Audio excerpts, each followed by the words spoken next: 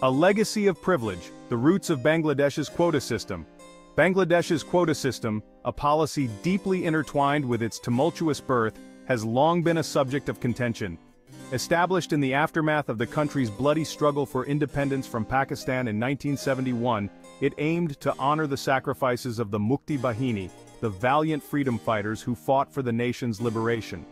The system, enshrined in the Constitution, reserved a significant portion of government jobs and educational opportunities for these war heroes and their descendants, a gesture intended to provide for those who had given so much for their nation's freedom.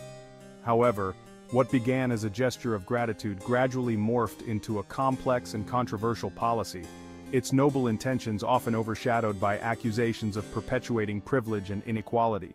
Over the decades, the quota system faced growing criticism, with many arguing that it had deviated from its original purpose, creating a system where lineage trumped merit. Critics contended that it fostered a culture of entitlement among a select few, leaving a vast segment of the population feeling marginalized and excluded from opportunities they rightfully deserved. The system's complexities deepened with subsequent amendments and revisions, further fueling the flames of discontent. With each passing year, the quota system became increasingly entangled in the intricate web of Bangladeshi politics, its fate often dictated by the whims of those in power. As the nation progressed, the quota system, once a symbol of solidarity and sacrifice, emerged as a stark reminder of the enduring legacy of the past, a policy struggling to find its place in a rapidly changing society. In June 2024, the simmering discontent over Bangladesh's quota system reached a boiling point, erupting into widespread protests that shook the nation to its core.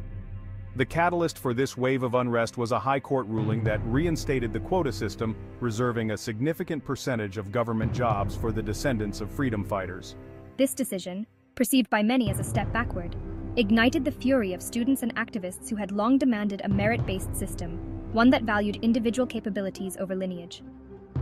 The High Court's ruling served as a stark reminder of the government's reluctance to address the deeply entrenched inequalities perpetuated by the quota system. It was seen as a blatant disregard for the aspirations of a generation yearning for a level playing field, a system that rewarded hard work and talent over inherited privilege. The students, at the forefront of this movement, recognized that their futures were being held hostage by a system that favored a select few, leaving them to grapple with the consequences of a policy they had no hand in creating. The protests, ignited by the High Court's decision, spread like wildfire across university campuses, quickly evolving into a nationwide movement that transcended social and economic barriers. Students from all walks of life, united by a shared sense of injustice, took to the streets, their voices echoing with the demand for a fairer and more equitable Bangladesh. The demonstrations, fueled by years of pent-up frustration and a deep-seated desire for change, signaled a turning point in the nation's history, a moment where the youth rose to challenge the status quo and demand a stake in their own future. The initial days of the quota protests were marked by a spirit of peaceful resistance, with students organizing rallies, marches, and sit-ins to voice their demands. They understood the power of their collective voice, the strength in their unity, and the importance of engaging in civil disobedience to bring about meaningful change. Their demands were clear: a complete overhaul of the quota system, and the implementation of a merit-based recruitment process that provided equal opportunities for all. However, the government's response to these peaceful demonstrations was far from measured. What began as a student-led movement for equal opportunities was met with a heavy-handed crackdown, a display of force that shocked the nation and drew condemnation from across the globe. Instead of engaging in dialogue and acknowledging the legitimate concerns of its citizens, the government chose the path of repression, unleashing the full force of its security apparatus upon unarmed protesters. Images of students being brutally beaten, tear-gassed, and arrested for merely exercising their fundamental right to peaceful assembly flooded social media, sparking outrage and solidifying international condemnation. The government's actions, instead of quelling the protests, only served to further inflame the situation, pushing the nation towards a precipice of uncertainty and fear. The brutal crackdown on peaceful protesters marked a dark chapter in Bangladesh's history, a stark reminder of the fragility of democratic ideals in the face of unchecked power. As images of the Bangladeshi government's brutal crackdown on peaceful protesters spread across the globe, a wave of condemnation and outrage swept through the international community. Governments, human rights organizations, and prominent figures from around the world expressed their shock and dismay at the violence unleashed upon unarmed citizens, their voices uniting in a chorus of disapproval against the blatant disregard for human rights. The United Nations, a beacon of hope and a champion of human rights, issued a scathing rebuke of the Bangladeshi government's actions, demanding an immediate end to the violence and calling for an independent investigation into the use of excessive force against protesters. The United States, often accused of turning a blind eye to human rights abuses in pursuit of its geopolitical interests, found itself compelled to condemn the crackdown, urging restraint and dialogue. Adding to the condemnation was a particularly egregious incident involving the misuse of UN vehicles by individuals alleged to be affiliated with the ruling party. These vehicles, meant to be symbols of peace and neutrality, were reportedly used to transport individuals who attacked protesters, further tarnishing the image of the Bangladeshi government on the international stage. This incident, widely reported by international media, served as a stark reminder of the erosion of trust and the blatant disregard for international norms by those in power. In the digital age where information flows freely across borders, technology played a pivotal role in both amplifying and stifling the voices of dissent during the Bangladesh Quota protests. Social media platforms, once hailed as tools for democratization and empowerment, became both battlegrounds and lifelines, their power to connect and inform harnessed by both sides of the struggle. For the protesters, social media emerged as a vital tool for mobilization and communication.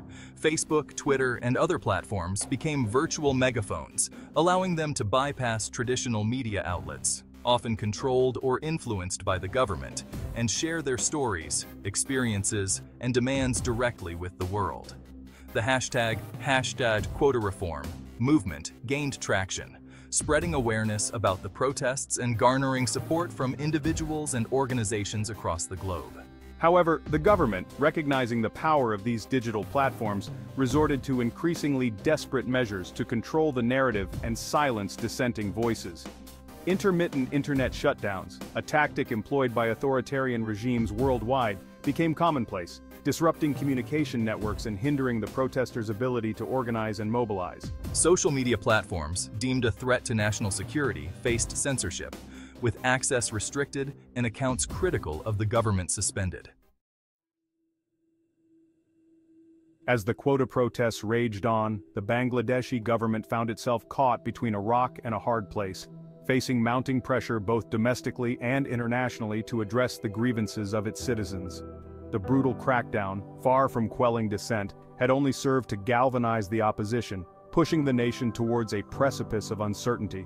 In a move widely seen as an attempt to appease the protesters and salvage its tarnished image, the government referred the matter of the quota system to the Supreme Court, the highest judicial authority in the land.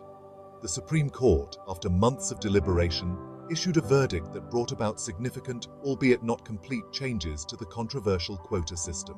While acknowledging the historical context and the sacrifices of the freedom fighters, the court recognized the need for a more balanced and equitable system that did not unduly disadvantage a significant portion of the population. The court's verdict, a nuanced and complex document, attempted to strike a delicate balance between honoring the past and securing a more just future. The revised quota system, while a step in the right direction, fell short of the complete overhaul demanded by the protesters. It retained a reduced quota for the descendants of freedom fighters, while introducing provisions aimed at ensuring greater transparency and merit-based selection in government jobs. The court's verdict, while welcomed by some as a sign of progress, left others feeling that the government had missed an opportunity to address the root causes of inequality and create a truly level playing field for all citizens.